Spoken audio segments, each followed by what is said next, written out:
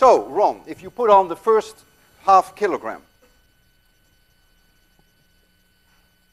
the mirror always starts to oscillate a little bit, and so we have to be a little patient. And in the beginning, you may be bored because, we're going to that linear part of the curve. So it goes up very slowly, very gradually. We have 5 centimeters for the first half kilogram. Could you remove the half kilogram?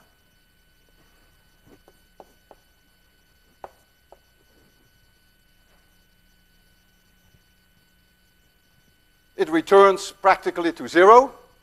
Maybe it's a little higher, but it's not very significant. Could you make it 1 kilogram?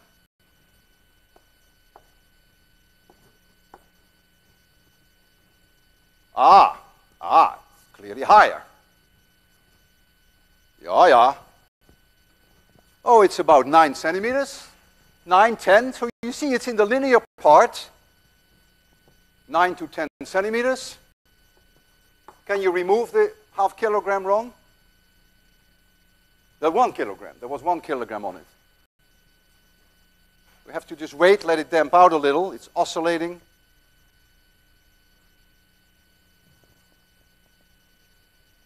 It's possible that you already begin to see a small deformation, which may be 1 or 1.5 centimeters. I put a question mark there. It's possible.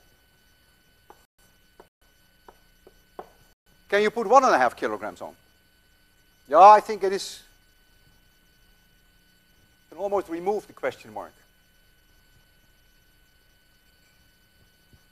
So now we are at 1.5. So if it is strictly linear, you would expect something like 15. Yeah, that's what it is, 15. So it's still doing quite well. Can you take them off? 1.5.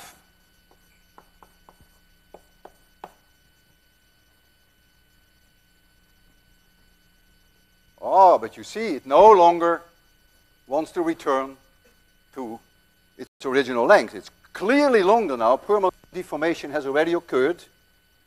And so we're now something like 6 centimeters. Can you make it 2 kilograms?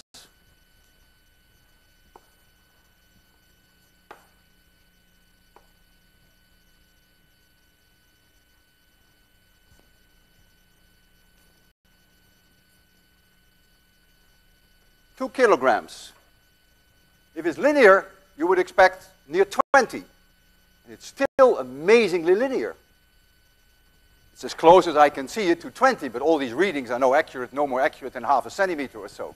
So can you remove the 2 kilograms? Oh boy, look at that. There's clear deformation now. It no longer returns to 0, and it is, it's comfortably 10 centimeters long now. So can you make it 2.5?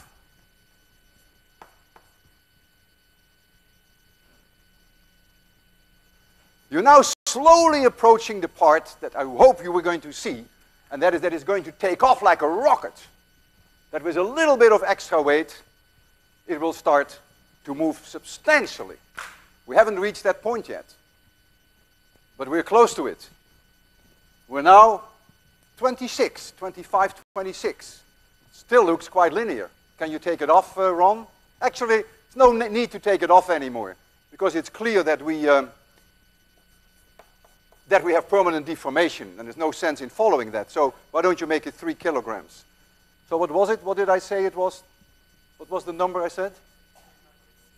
20 what? 25 or so.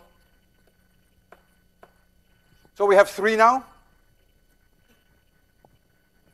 Boy, this wire is hanging in there, I must tell you. 32, yeah. Can you make it 4? Watch very closely now on the wall, because the drama is about to start now. What did I say, 30?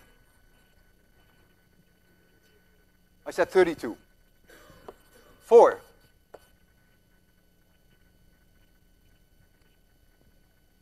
Ooh, still moving. Still moving. 52. Settles at 53. Now don't look at the board now, look at this spot now. Can you add, remember the number, right? 53. Can you add 1 kilogram now?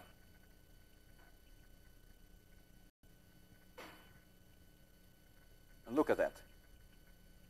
Okay, it came almost twice as long and it is still moving. Still going.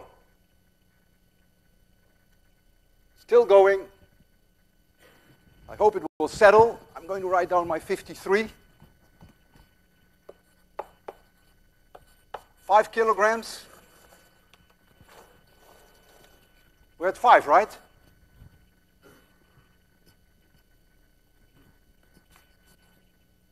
$97. Now put on 6. 97. Remind me 97.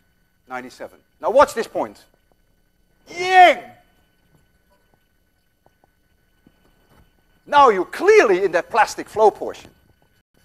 By adding 1 kilogram, look where that point is. It's still moving. What was 5? 97? So we're now at 6 kilograms.